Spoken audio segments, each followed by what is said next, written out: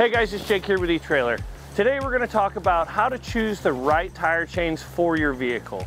We're going to go over 4 different topics that are going to help you to choose the best tire chains to fit the tires on your car.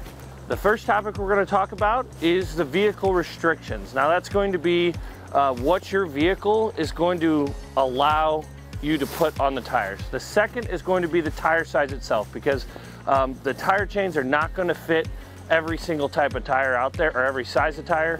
The next thing is going to be your application, so where you live or what kind of climate you're in, and the conditions that you see. And the last thing is going to be the ease of installation. How easy is it to install the tire chains on your tires?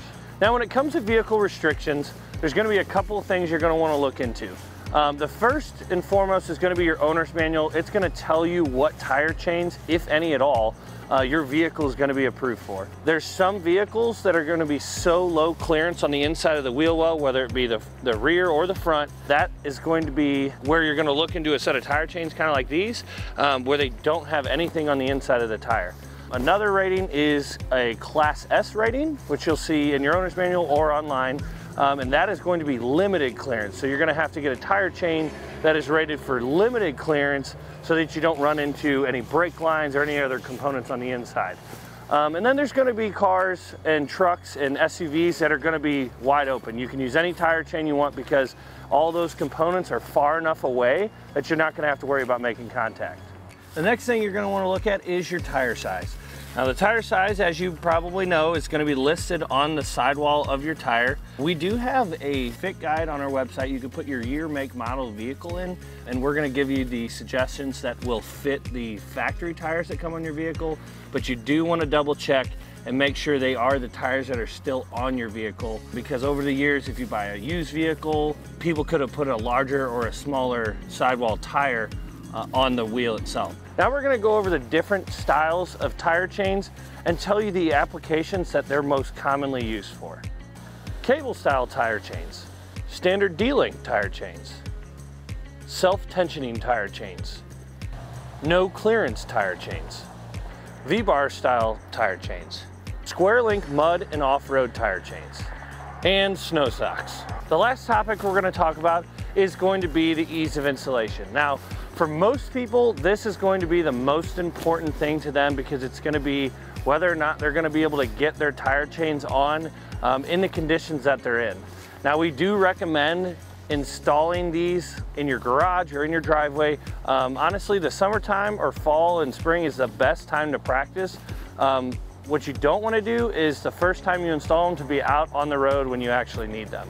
The easiest tire chains to install are going to be your self-tensioning tire chains and your standard D-link tire chains. Both of these are going to connect the same way on the back of the tire, but it's going to be on the top, so you're not going to have to get on the ground. The rest of your connections are going to be color-coded, and they're going to be on the face of the tire.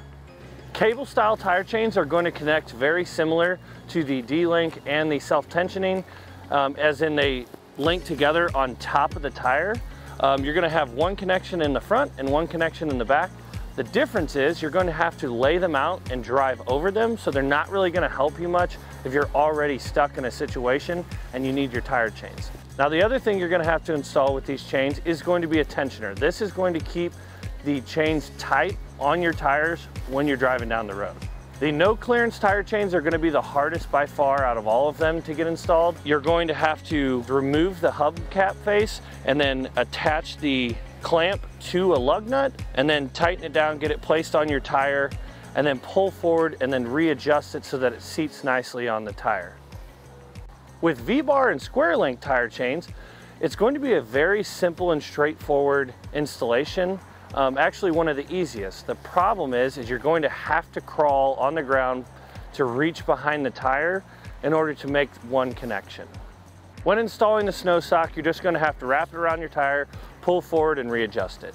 Well guys, hopefully we were able to help you make the right decision on what tire chains are going to fit your vehicle and your needs the best. If you have any questions or comments, please leave them in the comments below, and we'll see you next time.